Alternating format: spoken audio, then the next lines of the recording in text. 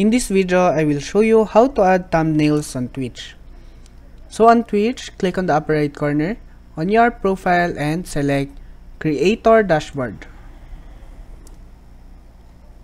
Now we will select Content and click on Video Producer. Now we will select which of our videos do we want to put our thumbnail.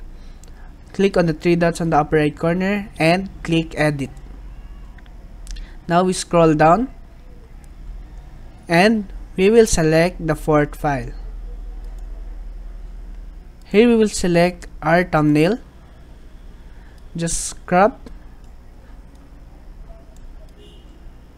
Once done, just click on Finish Cropping and save changes. Now we have successfully placed a thumbnail on our video.